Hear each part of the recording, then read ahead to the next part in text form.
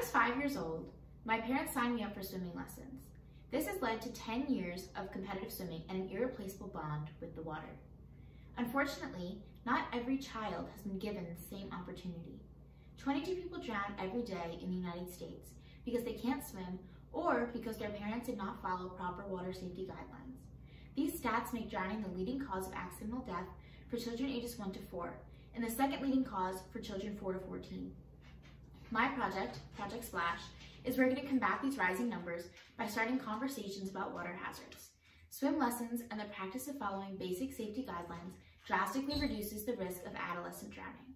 Head to cdc.org to learn more about how to protect your child and follow Project Splash on Instagram for more tips.